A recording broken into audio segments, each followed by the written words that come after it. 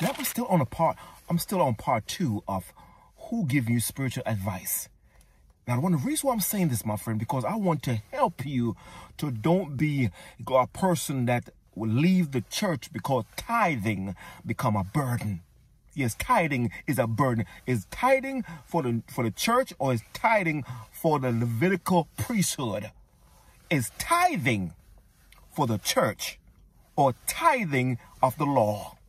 My friend, there are people, my friend, they say Malachi. Let's go to Malachi. Malachi, glory to God, number 3. Let's say verse number 8. They say, will a man rob God?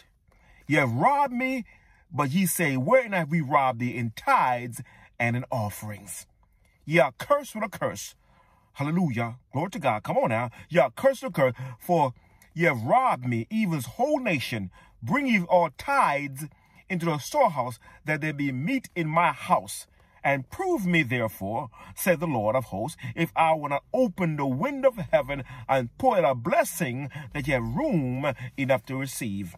And I rebuke the devourer for your name's sake, and he shall be destroyed of their fruit and their ground. Neither shall ye cast her fruit thereof before the time in that field, said the Lord of hosts. And all nations shall call you blessed, for ye shall be a lighthouse land, said the Lord of hosts. And also, Matthew, and glory to God, Matthew 23:20. Hello, what it say? What it say, preacher? It say that, hey, glory to God. Let's say verse 23. He said, woe unto you, scribes and Pharisees, hypocrites! For ye pay tithes of mint and anise and cunning, and have omitted the weightier matter of the law, judgment, mercy, and faith. These ought to you have done, and not to have leave the other undone. My message to you is tithing of the church. Yes, is tithing of the church. As you go through all the book of Romans and 1 Corinthians, 2 Corinthians, Philippians, Thessalonian, and go to God, 1 Peter, 2 Peter, you will never hear the word mention of tithing. And these pastors, yes, hey, glory to God, that have taken advantage of people that's biblically sound.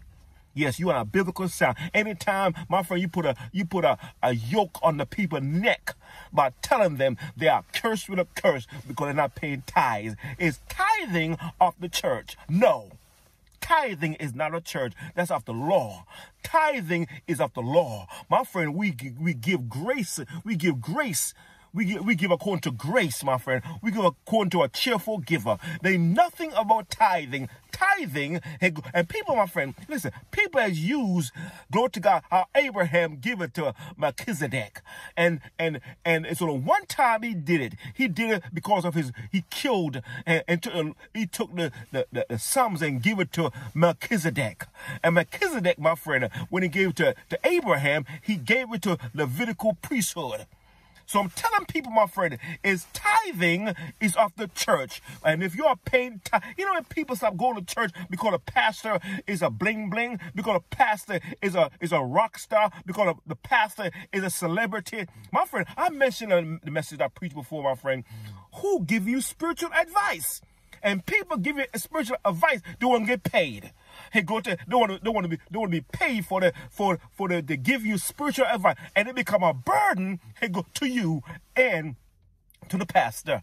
Because tithing is not for the purpose, my friend, for you, glory to God, to go to church and give a 10% of your earnings.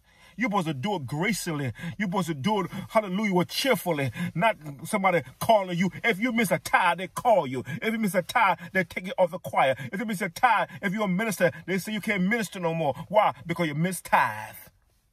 Is tithing for the church? No.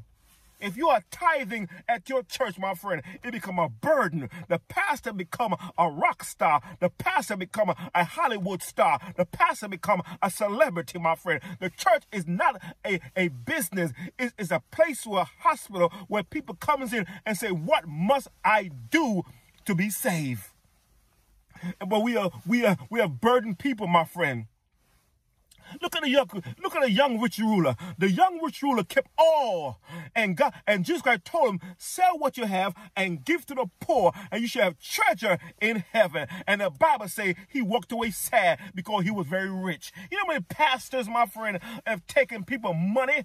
You're taking people, glory to God, pension, taking people IRA, taking people, my friend, they're retired, and they got to give them 10% of what they are earning, my friend. It's a disgrace. Look at the Pharisee. The Pharisee, two men went to prayer. The Bible says, my friend, one, he bragged and boasts. He got a resume, and he said, I paid my tithes. I'm not an extortioner. I'm not a murderer. But the publican say, Lord, have mercy on me. And the Bible says, God heard the publican. God ain't concerned about your resume. God is concerned about you paying tithes and offering. But the Bible say, my friend, hey, glory to God, when Paul went to Corinthian church, and Paul said, glory to God, hallelujah, gathering. He didn't say about tithes and offering. He said, freely give and freely shall you receive. The Lord love a cheerful giver.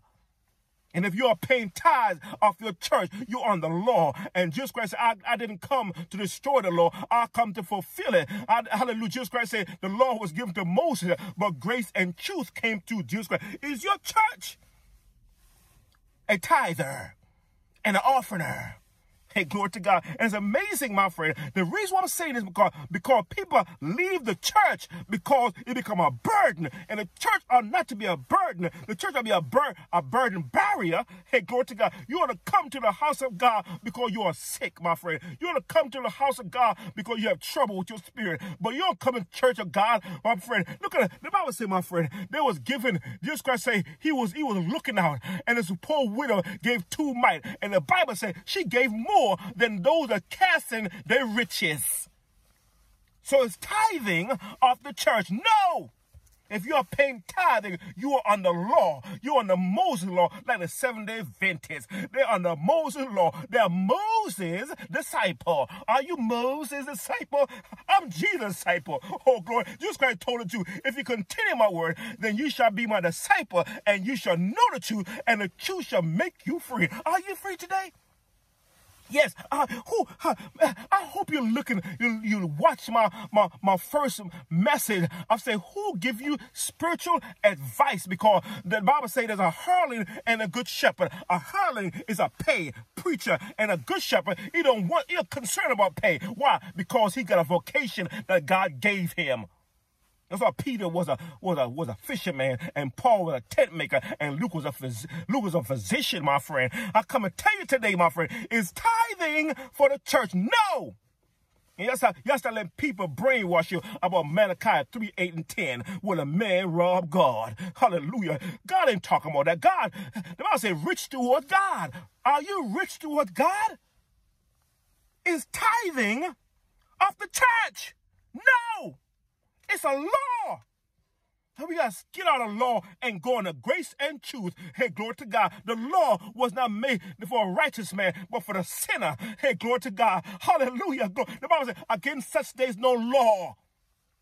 There's 17 activity of the flesh, and the non-activity of the spirit, my friend. And the Bible says, against such days no law. So I'm telling you, my friend, warn the scribes and the Pharisees that pay tithes and offering and forget the weightier matter of the law. These things you have to do, and to leave the other undone.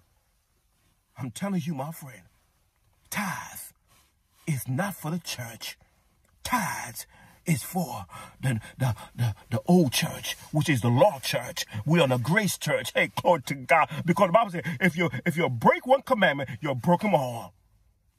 So tithe, if you're going to tithe honestly, tithe is not 10%. Tithe is 40%, 50%, 60%. Tithe is not just in money. Tithe is in land. Hey, glory to God. What I say? Tithe is not just in, tithe in cattle. Tithe in seed. Tithe, my friend. We talk about tithing. It's not for the church. Pastor would sing, give me your money. Church is not for the money, my friend. Church is the matter of your heart. Are you saved? People that pay their tithes and go straight to hell. Yes, you pay the church, but you're going to hell because you got hate in your heart. Is tithing for the church? No. People stop going to church because the pastor is greedy. He's a greedy dog. Hallelujah. Filthy lucre's sake. You paying tithe because you say you're going to be blessed 100-fold. Give me $1 million. You're going to have 1 million blessings. Stop it. Hey, glory to God. Hallelujah. Tithing is not for the church. I used to give tithe so much, my friend. Tithe so much. People give tithe and they live in a raggedy life. You think your tithe can make you go to heaven? You can't pay yourself to heaven. Hey, glory to God. Yeah, I say you can't pay yourself to heaven. And some of y'all paying this crooked pastor. He's crooked, my friend. He's a gigolo. He's a pimp. He's a prostitute. And he prostituting your money, my friend. And you paying tithes and you living worse than they're living. Here you are a tither. You're a prostitute. Here you are a tither. You're a pimp. Hey, you are a tither, you're a homosexual. Hey, you are a tither, you're a lesbian. Hey, you are a tither, you're an adulterer. Hey, you are a tither, you're a liar. My friend, it got nothing to do with salvation. God said he loved a cheerful giver. But he said a tither. Amen. Glory to God. I feel good, my friend. Why? Because I know the truth. God said, and you shall know the truth, and the truth shall make you free. So it's tithing for the church.